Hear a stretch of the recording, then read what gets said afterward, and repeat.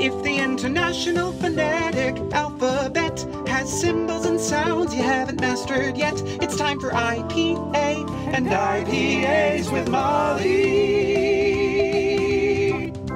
Hi everybody, welcome to IPA and IPAs, the unfussy show about the International Phonetic Alphabet and beer.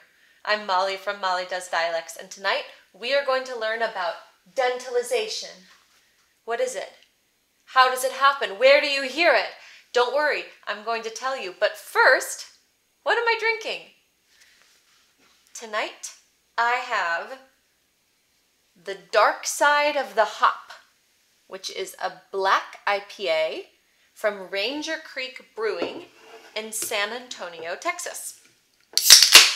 Now, I was reading about black IPA because I had never heard of it, to be really honest, and it is steeped in controversy, which was fascinating to read about. So apparently a black IPA is supposed to be a beer that is dark in color, but has I wrote it down, the taste, body, and aroma of an international pale ale or an IPA.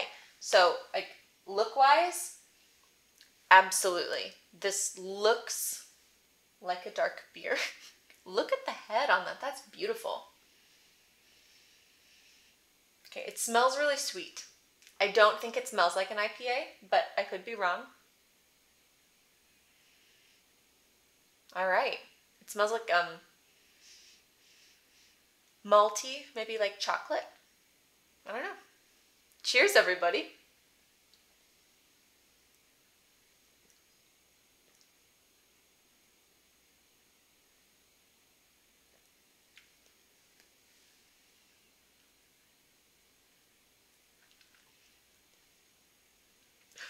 Okay, I didn't mean to make that face. Initially, it tastes straight up like a porter or a stout. It's like creamy and malty and kind of chocolatey. And then it just has a really bitter aftertaste. I don't think black IPAs are for me. I feel like it takes the thing I love, dark beer, and then combines it with the thing I don't love, IPA. So for me, this is a no, but it could be a yes for you. If I'm describing this and you're like, that sounds fascinating, I'd like to try it, then you should try it. Again, Ranger Creek Brewing in San Antonio, Texas. That's interesting. So, dentalization. Have you ever heard somebody talk and they use a word that starts with a TH sound in English, except when they say it, it doesn't really sound like a TH. It sort of sounds more like a D or a T, depending on which TH you used, right? So if they were using the voiced TH, it would sound a little bit more like a D. And if they were using the voiceless TH, it would sound a little bit more like a T, right? So what's happening in this situation is you're probably hearing dentalization.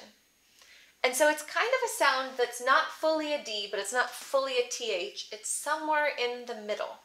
So like if I was saying, don't do that, don't do that, but I dentalized that, I would say, don't do that, that. And so I'm not saying a D, but I'm not saying the TH. So what am I saying? I'm saying a D, a D that's been dentalized. And so there's a diacritic that goes underneath the D. It looks like it's sitting on a little box, and that diacritic means dentalized. So how do you make this sound? So when you make a sound D, D, you're using the tip of your tongue, the very tip, and it's hitting your alveolar ridge, which is the back of your front tooth, right where it meets your gums. There's that kind of like bony ridge. It's called your alveolar ridge. And the D sound is made with the tip of your tongue on your alveolar ridge. D, d, d, d. And if you're making a TH, it's your tongue and the bottom of your front teeth. I guess it's really between your teeth. Z, z, z. So if you're dentalizing it, what happens is instead of just the tip of your tongue, the blade of your tongue gets involved. So tip, and then right kind of behind the tip, a little bit more of your tongue is called the blade of your tongue. And instead of hitting your alveolar ridge or underneath your teeth, the blade of your tongue touches the back of your front tooth, and you get kind of a dull D sound. D, d, d, a dull D, right? D, d. So let's try it together. We'll start here, then we'll go to the dentalized D, and then we'll go to the TH, so you can move your tongue around. D, d, d. You did it. Nice job. And with the voiceless TH sound, it can come out kind of sounding like a dentalized T. So instead of T, it becomes T.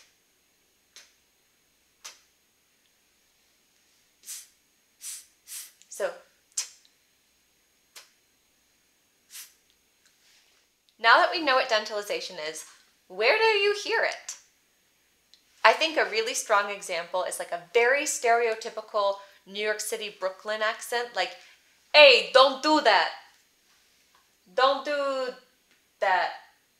That. I'm not saying, don't do that. My tongue is hitting the back of my front tooth instead of, underneath. Another place that you hear dentalization really commonly is in English as a second language accents. So people who are coming to English from a different language first. And that's because TH, the sound th and th, isn't in most other languages.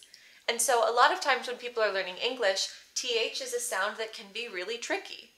So people approximate it, and it ends up kind of between D and T and TH. Right? So that's another place that you commonly hear dentalization.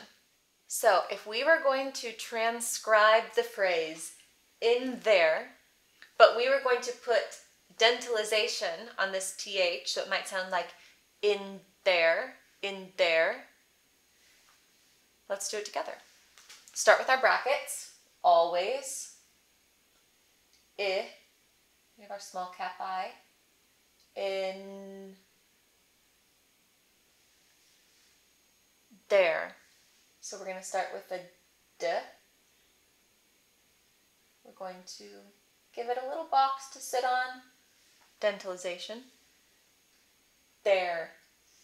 Air. What is it? Vowels plus R. Air.